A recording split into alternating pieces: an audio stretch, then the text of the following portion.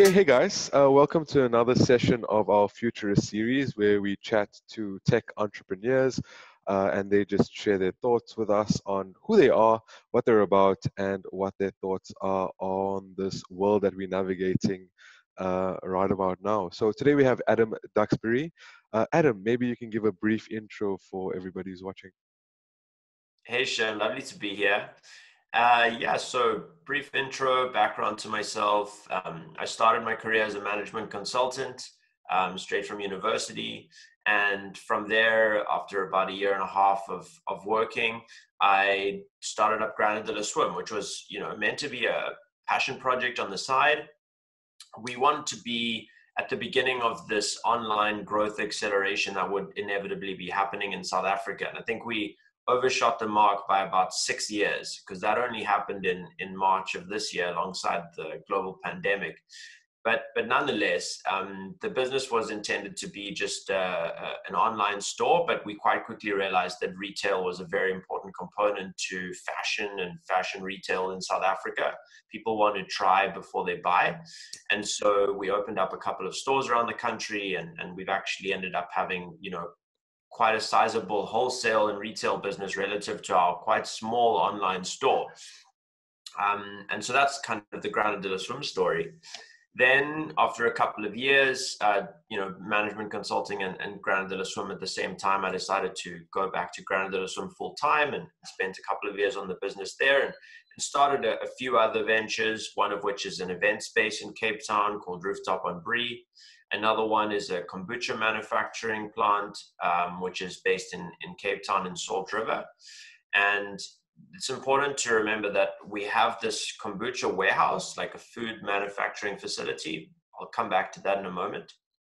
And then last year, early on in 2019, I was offered to join Yoco Technologies as chief of staff. And initially, I was, a bit unsure of it, to be honest, because I had a number of other businesses on the go, and I was quite happy being able to travel and work in my own time zone and time calendar and routine.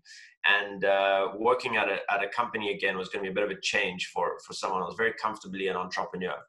But that being said, the more time I spent with the Yoco team and the more I thought about it, I realized this was really a ticket to learn and grow. And so I joined last year in November. And so it's almost been a year anniversary that I've been at Yoco, and I have absolutely zero regrets. It's been eye-opening and challenging and fantastic for me. Most recently, at the beginning of lockdown, we obviously, recognized as a team that, and I'm speaking now on my entrepreneurial teams rather than the Yoco team specifically, we recognized that this was going to be a weird couple of months, whatever that meant at the beginning of March. The immediate impact was that our retail outlet that we had at the Oranje Farmers Market, where we were trading kombucha on the weekends, was going to be shut down, at least for a couple of months. And what I kind of clicked in my mind was that all these other retailers that are doing this weekend kind of mission to sell, whether it's pancakes or, shakshuka or mushrooms, these guys wouldn't have any revenue or trade for the next couple of months while this pandemic was impacting us. So the idea was born to be an online platform for small businesses to be able to deliver and get their produce to customers. And this was the origin of Granadilla Eats. So we started this business very quickly with real MVP style. We launched with just veggie boxes. That was it. That was all you could buy, a pre-allocated box of vegetables for, I think, 199 Rand. And we started delivering the first boxes within 48 hours. And the reason that was possible is because we had the assets required to do this. We had a team, which was the Granadilla Swim team. We had a food processing warehouse and factory with cold storage and a big, kind of refrigerated container, and a team that was used to dealing with food and food products in the benefit of having this kombucha factory, which has now been entirely converted into a Granadilla Eats warehouse. Wow. So we were very fortunate actually to kind of have the right puzzle pieces, and then, again, fortunate to be able to see how these things could come together and very quickly build up what has become quite a lockdown passion story, and I think we've done a lot of fantastic things. We've connected a lot of small businesses with consumers that otherwise wouldn't have. We've got a wonderful story about a farm based in Philippines. It's a community farm that had thousands of heads of lettuce that were due to kind of expire because the restaurants all canceled their orders. And we were tagged in a post on Facebook, which was basically a plea from the farmers saying, hey, does anyone know someone that could buy these lettuce heads? And we've now become, distributors for this farm. They're one of our major suppliers. And yeah, so there's just been some wonderful stories along the way. And of course, this Granadilla Eats business was born out of all of this. So that kind of brings us to today, Yeah. in a nutshell. Awesome. So there's a lot to unpack there, and I think that save for the existing key or puzzle pieces that you have, which is the supply chain and the warehouse elements, I think tech unlocked a lot of the abilities of yourself to pivot from Granadilla somewhere to Granadilla Eats, and I'd love to deep dive into that a little bit more. I think let's just take a step back, right? So you created this online platform, Granadilla somewhere, and you're very much involved now in fintech, in what's a major player in the South African tech space, right? I would say that you're definitely a tech enthusiast as much as anybody can say, and you've brought that change from the retail environment. So taking a step back, let's look at your previous education. And how the decisions that you made led you to where you are to use tech in the way that you have. Cool. Yeah, it's an interesting question. I have quite a diverse education, and I mean, as you may have noticed from the various companies and jobs that I've held, pretty diverse experience, which means that I've become somewhat of an expert generalist in things. And so I think my education mirrors that as well. When I left school, I was definitely going to be a lawyer. That was 100% what I was going to be. I went to UCT, I studied a business science, economics, and law degree. And after about 4 years, I decided I was definitely not going to be a lawyer. And so I completed my degree with my economics honors. I had done enough law to have a bit of an understanding of what that career would mean, and decided not to pursue it any further. And the consulting company that I went to work for basically specialized in TMD, which is tech media and digital, or tech media and telecoms. And so the majority of the clients that we had were telcos, also telcos that wanted to do kind of a digital transformation. Had a very interesting project in Indonesia for a company called Telkom, not any relation to the South African Telkom. They are the largest kind of fixed line operator as well as mobile operator. I think they have 150 or 180 million subscribers on Telkomcell, which is the mobile network, one of the biggest in the world. And the project that we were doing for these guys was effectively a digital transformation, where they wanted to, use all of these aspects of and create a kind of a tech ecosystem for their consumers. So this was things from a mobile wallet to video on demand that you could basically access through your, Telkomcell app. Gaming, and it was this whole portfolio of initiatives that they wanted to do. And one of the puzzle pieces that I got most stuck into was the fintech component. Okay. Right. And so this was kind of where the idea of fintech, for me at least, began. And we were, facing all kinds of challenges, right? Indonesia is a cash-based environment. There's tons of cash usage. And unlike South Africa, you don't really have the safety component. You're not super nervous or concerned about carrying cash on you. But you do also have these great features of the demographic, which is that you have a very youthful and very tech-savvy consumer. So you're kind of like, cool, there must be some potential here. They are completely underbanked. There's very low credit card penetration, at least relative to South Africa, where we have 80% card penetration, which is very high. And yeah, so eventually, when I then kind of came around to spending a bit more time post consulting, I had a bit of free time and I decided to do an online course in fintech, which I would highly recommend. It was through Get Smarter, which is a South Right. African company. It was bought by 2U, and it was a fantastic deep dive 3-month course into financial technology at a kind of a global level, and this was very much one of the most exciting and like kind of rewarding educational experiences that I've had that really deepened my interest and passion into the industry. Mm-hmm. So yeah, that's a bit of a background. I also then did do a CFA, which is kind of to cover some of the financial aspects that I didn't have covered through an economics major. Mm-hmm. Yeah, that kind of summarized it. Very cool, man. So just specifically within the fintech space, and that's it's such an emerging space at the moment. I think, one could look at card penetration and be like, when we compare ourselves to in Indonesia, but I think the lack of card penetration and the rise of the smartphone actually allows for more innovation in terms of transferring of money and fiscal solutions, specifically for like smaller economies. Which, I mean, if you see what's happening in Kenya, Uganda, for example. So it's interesting one, and it's so dynamic, and I guess that's makes it even more interesting, I guess.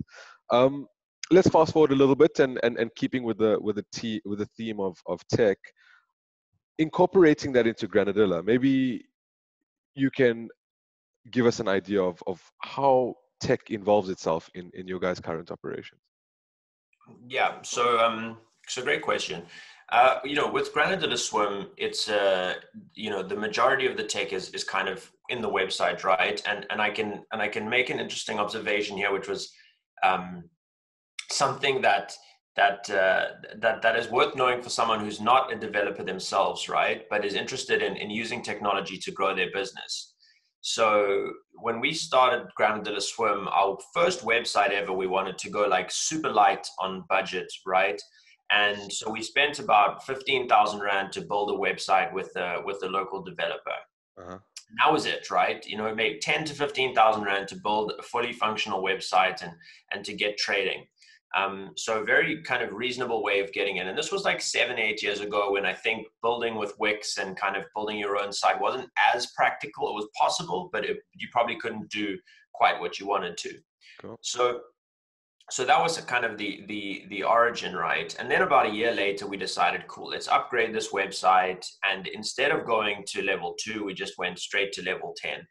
And we found a developer that was using Magento as a kind of the web platform, and made the mistake, I now believe, of investing in a website that cost us about 125 grand, totally like overspec'd for what we needed. We built a whole bunch of fancy features like international IP tracking, so that if you landed on a page from a different country, you'd get your own currency, and you wouldn't just get a converted Rand price, which came out as like $62.73. It would be $64.99, exactly what we wanted. And we built a whole bunch of these really complex features and had a backend that we had absolutely no idea how to manage, became completely reliant on our Yeah. external development agency to make even the tiniest little bit of changes.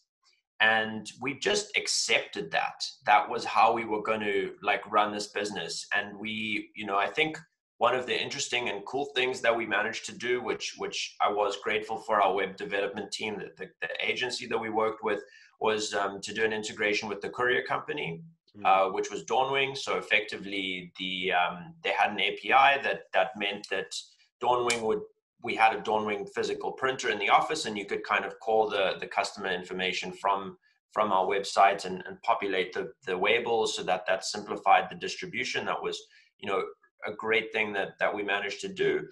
But aside from that, we were pretty much stuck with this really complex, clunky backend that we had very minimal control over. Yeah. And when we launched Granadilla Eats, we decided to do it on a Shopify platform, which totally changed the game. Very accessible, very simple. And we just, things kind of changed overnight in terms of our ability to engage with what was happening on the website, to use applications or at least web apps to do a whole bunch of cool features that previously we were at the beck and call of an agency. interestingly, again, with the courier side of things, which is where tech has played a very important role, is we utilize route mapping software Mhm. that is pretty much JungleWorks is the kind of international platform that has built the program.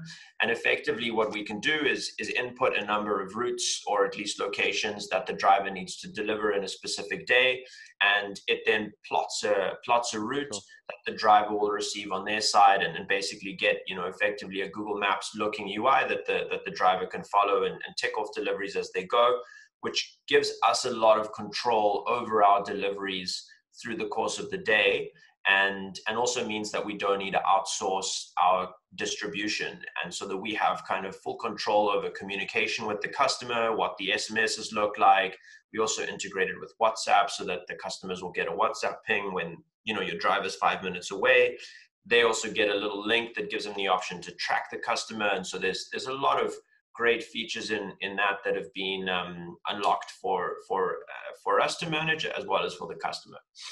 This is great, and I think you gave us a really great detailed description of how entrenched Granadilla is in tech. I have a couple of questions. Now that you Yep. moved over to Shopify, did you realize a lot of the build on your website is a sunk cost? You mean on the old website? Yeah, Yeah. So the old website, I mean, Granadilla Swim and Granadilla Eats have two different websites, and we actually are in the process of migrating Granadilla Swim over to a Shopify site. sure. And yeah, I mean, again, I'm not quite sure that Shopify was the right choice between Shopify and WordPress. Again, there are some limitations with Shopify, specifically in the payment checkout. Yeah, yeah. You have very little control over the wording and the phrasing. So, for example, we use PayFast as our payment gateway, and on checkout, it says PayFast with their logo. It doesn't actually Yeah, say debit or credit card, yeah, yeah. right? Super frustrating. I think that if you pay for Shopify Plus, which is, I'll probably get this number wrong, but a couple $1,000s a month. Once you pay for that, then you can unlock some kind of edit authorizations within the payment flow. But otherwise, you're pretty limited there. And there's a few little things here and there that when you're building the site, you actually don't imagine those. But then once you need to do them, you're like, Yeah, oh, yeah. that is really a pain. Yeah, without going into too much detail of how we all create technical debt for ourselves, uh, Mm. let's I just want to understand, at what point did you pivot between having outsourced dev agency versus probably having internal guys, and what was the rationale behind that decision? Yeah, no, it's a good question. Um, I think at the moment we have a bit of a hybrid, right? So we have some kind of development skills in-house. Shopify's, relatively manageable, and for the most part we can do it. And I think what it was more of a natural evolution, where we just had some people in the team that started to develop the skill. Hmm. And because it was a relatively accessible platform, there's a bunch of great tools you can learn online. And I think that in general, what we've kind of wanted to do here is, use an agency sparingly, Hmm. right? And I'll use the example maybe of running Google Ads, right? This is something that, is perhaps sometimes fall within a growth performance team, but also it can maybe fall on like a CTO type role in a company, Right. because can get a little bit technical, especially in a startup. At least, typically at a company at scale, this is not where the CTO sits, but it's an example of something that can get a bit technical. You want to kind of have a bit of a technical mindset. Hmm. And the same would go for building your own site, or having your own like portal dashboard for clients if you're a merchant based company like Yoco is. And I guess the concept is that once you have an agency, as long as you're not becoming dependent on them, and as long as you're starting to develop certain of the skills in-house and learning from them as you go, I Mm. think it's great to utilize them at the outset. But the risk is that you become dependent, and that you don't actually own the relationship or understand enough that you're in control.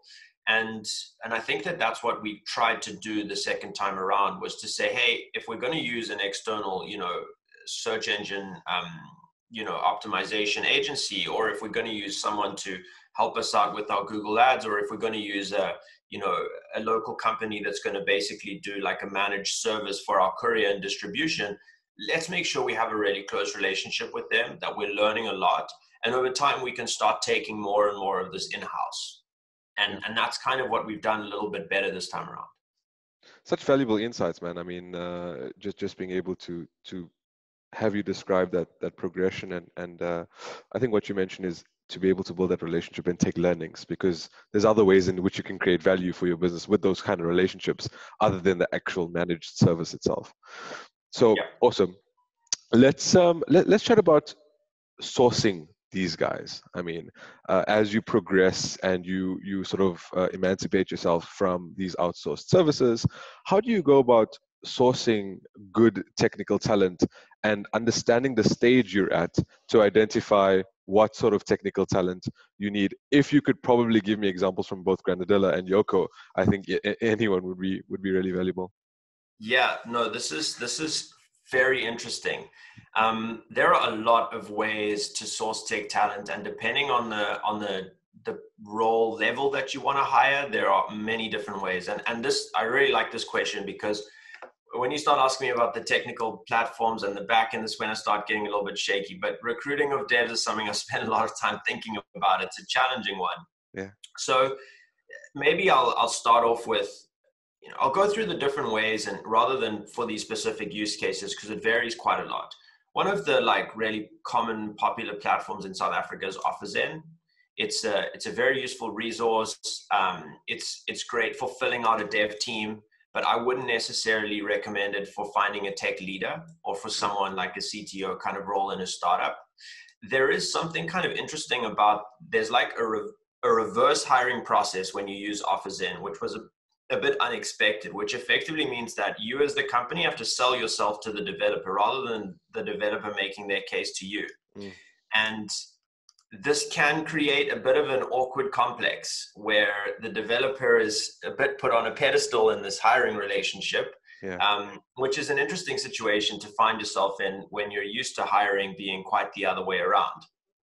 So I do think that they offer some fantastic quality candidates. If I'm not mistaken, their flat fee is about 12.5% on the annual cost to the company. So, and you also have a 3-month money back guarantee baked in there. So overall, I think it's a fantastic resource for filling out a dev team. Mm-hmm. Then you've got direct outreach, right? So like going on LinkedIn and having a look for people. This is something that we've had relatively less success with. If you've got a great brand name, and when I say we, this is a complicated we because I'm speaking across companies, but from a Yoco perspective, you've got a great brand behind you. It's a lot different to if you're a startup that's relatively unknown. The reality is that developers are not going on to LinkedIn to look for their jobs, at least from my experience, right? This is just not where they're hanging out. They know that they're in high demand, and unless they're getting something from a really important company, or unless they're getting something from a specialized recruiter like a CloudStream or a Tomato or something like that, these guys do the headhunting. And we've also had great success with some companies that I do some advisory work for, but also at Yoco with specialized recruiters. Typically, this is going to be for a lead, really important role. You get a dedicated recruiter, you build a good relationship with them, and they effectively can plug into their network of tech talent that you wouldn't know about, right? These people are not actively looking for work. And this is a big difference between an OfferZen and using a specialized recruiter, is that they'll pick up people that they know are interested in something, but they're not actually active putting their word out anywhere. And so you can get some really high quality candidates from this particular approach. And I'd say that it's, one of the challenges is you'll kind of get locked into, usually they only like to be working with one of you at a time, or at least you should only work with one recruiter at a time. So that's just something to consider. You want to choose, the right recruiter. Then there's some amazing companies like We Think Code. a fantastic story. At Yoco, we have a couple of interns from We Think Code that, some of them then go back to study, others of them move on to other companies, and others of them actually stay. So it's effectively a coding agency based in Cape Town. It's kind of like a university, but specifically for developers. They also have a very diverse pool of candidates, a lot of women in tech, which is very, very important. I think that this is something underestimated, the importance of a diverse team. Not only are you solving problems, but it's a bit like a flywheel. Once you start hiring a more diverse team, your team gets better, that you're able to hire more diverse people, because, it's difficult when you're the only person of color or the only female in a development team. I heard, or at least in any team, but specifically in tech, this is becoming, I think, more important. And the way this was described, sorry for going on a bit of a tangent here, but I think it's very important. Very important.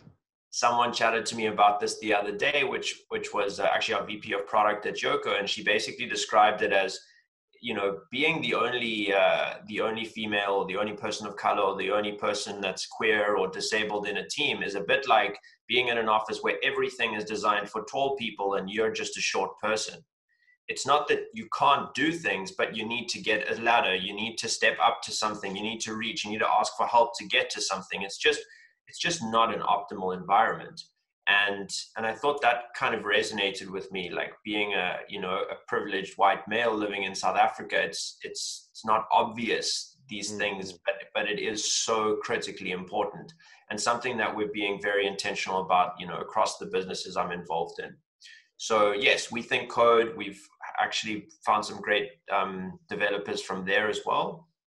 And the last platform maybe worth mentioning is a company in Johannesburg called Umuzi, founded by a good friend of mine called Gilbert Pooley. And basically these guys, they take candidates that go and, pre-COVID at least, would stay at the campus in Johannesburg.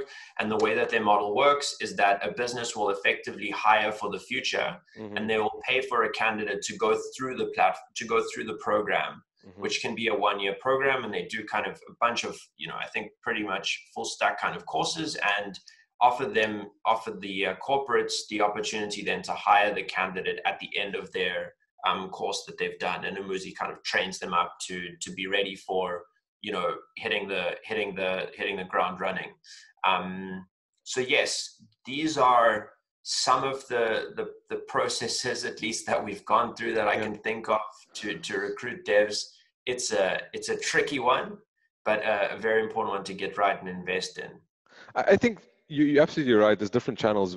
And I think the way that you broke it down, whether you realize it or not, is I think you started off, if you want to recruit intermediate developers, that's where you go to your office in. If you want to recruit your executives, you probably go your direct recruiting method. And probably for your junior developers, you probably look at individual companies and career accelerators like We Think Code, Umuzi, and us as well. We obviously have career services. So we're getting that exact same feedback from individuals like you. I think that because of your experience, you also recognize the value, not only in terms of the demographically diverse team. Was that Shabnam who said that, by the way? No, it wasn't Shabnam. The VP of product is a lady by the name of Lindsay Keithley. Right, okay. Product at Monzo, fantastic colleague, yes. But okay. No, not Shabnam, but yeah. Awesome. And then with regards to recruiting junior developers, as I said, some of the companies that are out there, these career accelerators, ourselves, We Think Code, Umuzi, all very different structures with different placement rates, different student intake numbers. What I was saying is as an individual who has more experience, let's just say in tech recruiting, and in solving the problems that companies experience in these ages, a lot of companies don't really know how to balance their team in terms of diversity of skill sets, how to create a portfolio of a dev team where you can have your junior developers, where you can have your intermediates, even, I mean, if that's even a thing, right? And then your senior developers, your mentors, and your CTOs.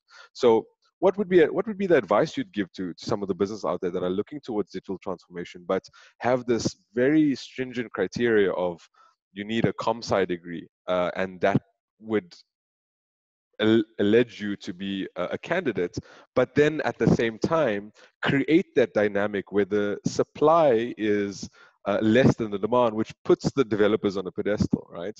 Where you have this access to talent, but you aren't looking at it because of your recruitment processes. I mean, any advice there? Yeah, no, it's very interesting. I guess, one way of thinking about this, maybe two observations. The one is like these tech teams, right? Which I guess get called squads, product teams, pods, whatever. Um, this is something that is we're starting to see at Yoco more and more as our unit of constraint, right? Like we cannot take on more work than we have good teams for. And good teams are complete teams. Complete teams, in most cases, of course, there are exceptions. You need a product manager, developers, and that needs to include a tech lead. You need a designer in there, and then potentially someone who's going to be helping out with data at the least, right? If you want to throw in a researcher in there, potentially part-time, or a growth or performance or product marketer, also potentially part-time. But thinking about that as a holistic team that is capable of autonomously delivering value to customers quickly, and whether they're using Scrum or whatever else, that's less important. But that team needs to be complete and needs to have a clear vision and clear goals, and the skill diversity within that team is just absolutely critical. And I think, so that's the one way I think about it, is that those are really the teams that you want to build around. And you don't want to have, too many developers without a designer or without a product manager, because, you need to have that balance right in terms of the skills. So another interesting observation is the fact that you have this career path for developers, which is sometimes less or better formed. Something we're thinking about quite a lot. So there is a difference between a design lead or a tech lead and a tech principal or a design principal. And the principal concept, I guess what I'm trying to distinguish here, is someone who doesn't necessarily want to manage people, and that isn't necessarily the natural progression for someone who's a senior developer. And so you may go from being a senior developer to wanting to actually be, someone who manages teams, someone who becomes more involved in the people aspect. But you may also want to be someone who is just able to crush some like incredibly complex coding challenges. And you may be really, really smart, really, really switched on, but people management and the, recruitment and this kind of stuff is actually not your forte. And that's got to be okay. So that career path within your team and within your organization needs to be available to people. Otherwise, they're going to leave the company if they feel like there's not somewhere clear that they can elevate themselves to. So it's something that I've noticed to be a gap, is that the principal role is something that isn't always fully clear and formed, so that you have, people that don't feel like they have a clear way to progress. And, a development principal can be very much on the same kind of pay grade as like a director or, even a VP of kind of engineering or something like that. There's no reason that the person can't be on a similar pay level, if, as that's obviously a factor. So not sure if that answers your question, but there are a couple of thoughts on that. Okay, no, that's fair. I'm going to flip it around, because I originally asked you for your advice on businesses and how they could better the way in which they structure their dev teams and also source them. But let's also just flip it around, and as somebody who is looking for talent, what would be your advice to individuals who are obviously trying to get employed, and looking at the huge unemployment gap that we have, and specifically the gap within tech that's created? So what would be your advice to individuals who are looking to get into that market, and as somebody who is recruiting for those skill sets, what would it be that you're looking for? So advice to the candidates, so developers out there looking for work. Wannabe developers, students, yeah. Cool. Yeah, I mean, this is kind of generic advice for almost anyone looking for a specific job. The most important thing is that you you're finding something that you're passionate about here. The way that I really see this change for me, and this happened the day that I left my consulting job. It was the day that I did not have, the week at least, that I did not have Sunday blues. Mm-hmm. That bum out feeling on a Sunday afternoon when you're like, shit, I have work tomorrow. Yeah, yeah, If yeah. you have that, you're probably doing the wrong thing, right? And I haven't had that since then. Mm-hmm. And I think that that's kind of like, it's a nice natural way that at least I've found a bar of like, yes, I'm doing the right thing, or no, I'm not. And I had that throughout university. I dreaded Mondays, I have to be honest. And I had that throughout school, and I had that throughout my consulting gig. I I enjoyed my job, but that's kind of the feeling. So if you feel like on Sunday you're going to be stoked for what you're doing next, or if you don't feel like that now, then I would consider something different. Um, Otherwise, I think looking for work right now as a developer is probably not the hardest thing. You probably will be able to actually find a company that interests you. And I would encourage people to support local companies and to not be sucked into a salary that is necessarily going to be the key decision factor. Of course, that's important. Mm-hmm. Negotiate what's fair for you. Make sure that you're getting what you deserve.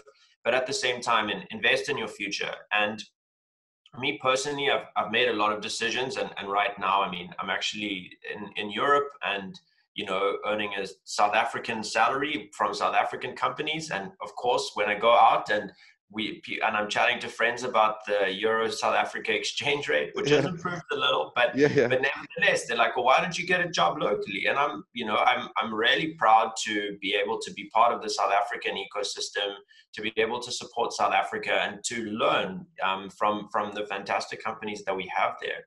So yeah, I would also encourage South Africans to continue to support South African companies and make sure that their skills are being used on something impactful. We in a lot of interviews we hear about people wanting to be part of something that's making an impact and something that's making a difference, and part of a company that has an awesome culture. You're also an ex-Yoco, you know about it. It feels good to work for something that's kind of bigger than yourself. Mm-hmm. And so I'd really encourage that layer of thinking onto this when you make a decision about where you want to work. Yeah, agreed. And it's been something that's coming up, that has come up. And I think as we, well, when I say we, I'm referring to the quintessential millennial out here.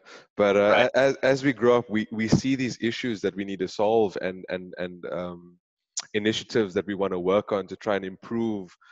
Similarly with HyperionDev, and being able to teach people how to code, to be able to bring forth that I wouldn't say revolution, but I would say the next phase in the way that we think and work and interact with each other.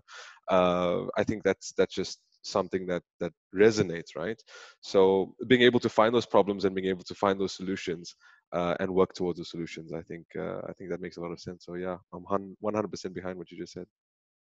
Cool. Well, Adam, thank you so much for your time, man. I feel like I've picked your brain a lot, and you've given us some really valuable gems out there. So yeah, thank you so much, and I really appreciate it. No, absolutely. Shim, it was really a pleasure to meet you and to get a chance to chat to you. I really enjoyed it. So thank you. Awesome, man. Well, I hope to see you soon, and yeah, maybe when you're back in SA, we can. You're in Vienna at the moment, right?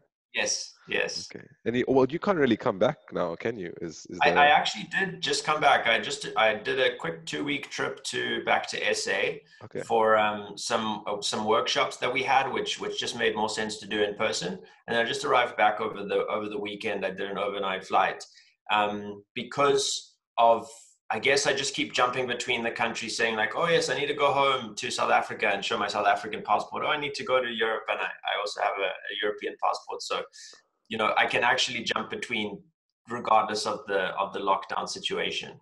Okay, okay, okay, okay. Well, all the best, gents, and yeah, take it easy. Thank you so much again. Thanks very much, Jim. Have a lovely day. Cheers, man. Bye.